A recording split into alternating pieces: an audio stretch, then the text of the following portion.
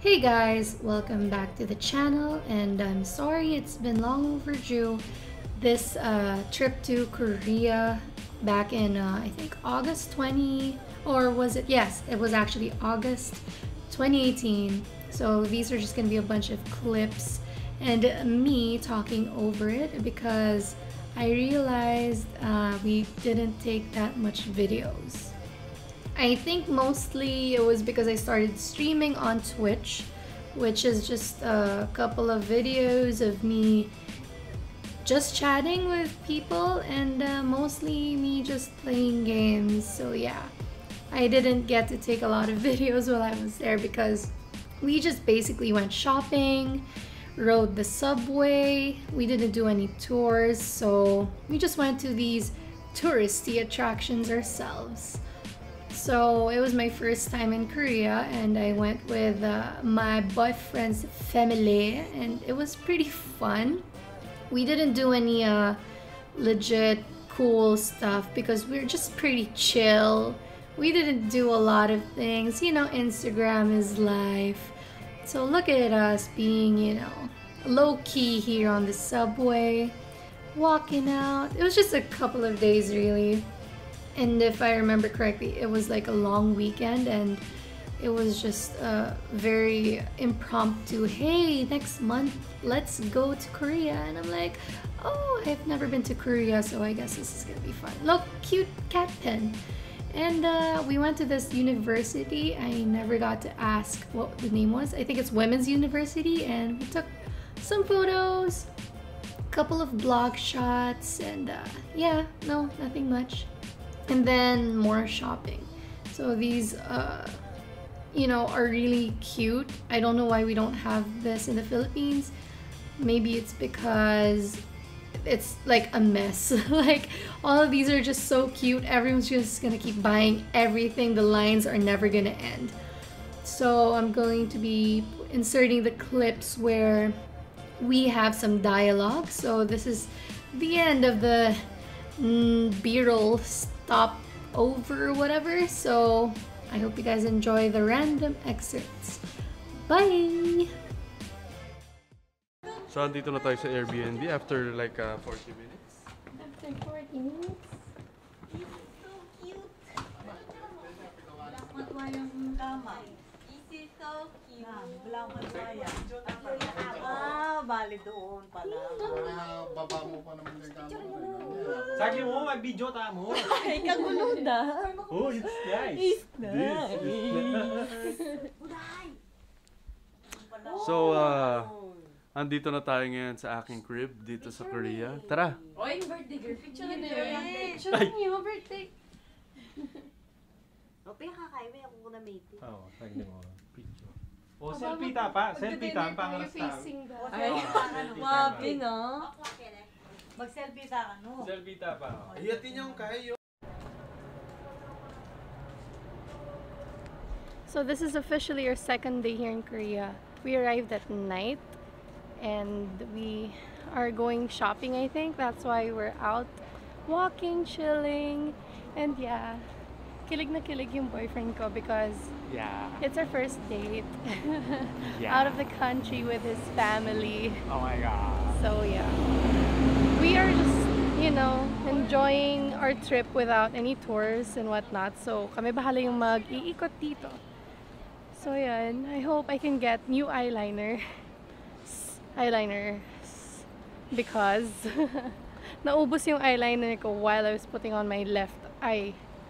And buti na lang umabot siya because that would be such a shame na ang pangit ng itsura ko dito. Kasi it's picturesque here. Super na food coma kami last night because of yung parang ano yun, parang pork and then we cooked beef. Parang hindi siya unlimited pero it's like it's in a set. I didn't enjoy it kasi nahilo ako. Sobrang nabusog din ako. Oh my God. Sarap eh. Sarap eh. Sarap. And sinasabi nila kanina sobrang init. Sabi ko, don't you think? Pa-jacket pa si ate mong girl eh. Mainit nga.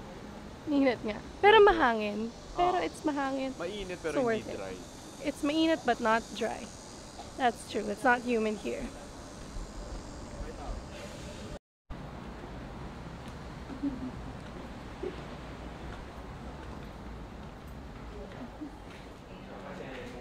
Kasi nagpusisig siya sa shoes. Hindi. Pero huwag niya kasi kupunta, Sarah. Huwag niya kasi kupunta. Dami ba, pansin ba? Mabaldak niya ka. Sa office alam namin, pag siya yung pababa, gumagano niya. Para di daw madapa. Kala ko it's a certain style. A little bit of flair. If you need underwear in the subway, go to Venus. Emergency. In case of emergency. Pag natai ka sa Fantimo, may mabibilan ka sa Subway. Sa atin, walang ganyan.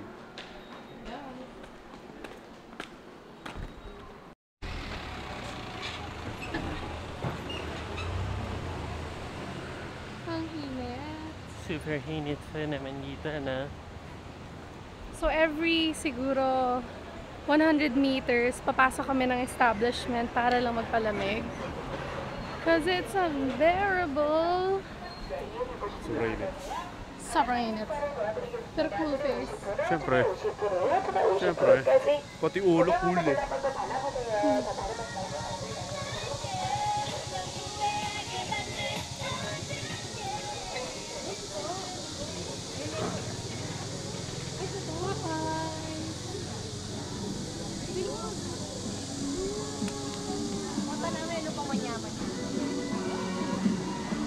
Halika.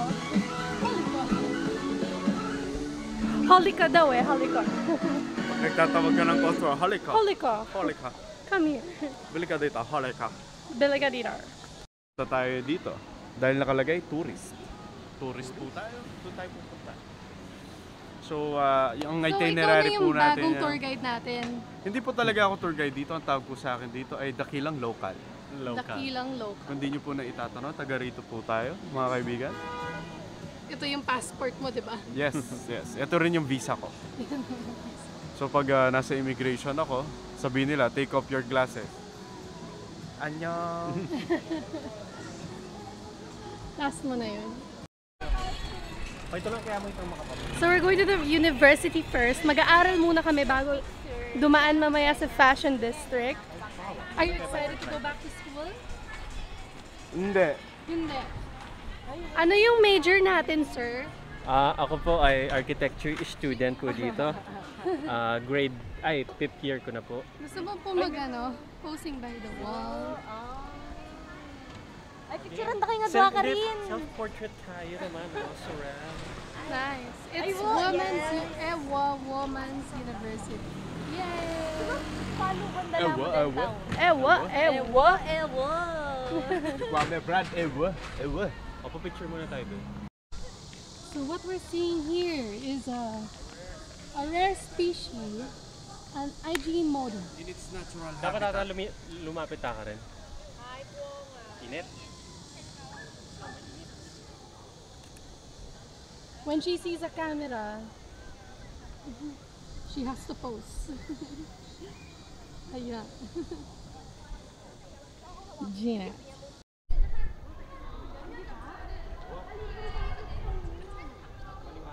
Video to. Hindi, I'm feeling the wind on my face. You know, pag malamig, ang sarap. Mas mainit na naman. So we're at the art gallery now, and I forget what you call the building. There's so many cute, quirky little stuff. This guy's a barbecue. Oh,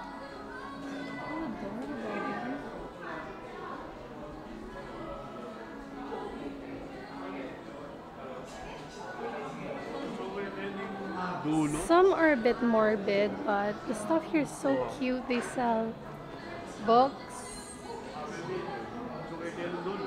They sell, it's like mini saw in a way. They sell a lot of weird, cute stuff. So yeah. Mga photos din. So there's also a gallery here, and then a cafe right behind me. We're lost. That's why we're here. Sonora banda made it.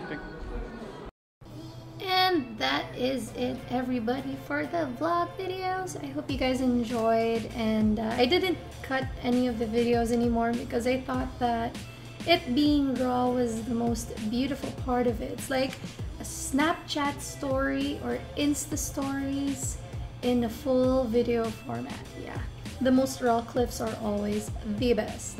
So until next time, I guess. And I know, before you comment, I was so huge back in Korea.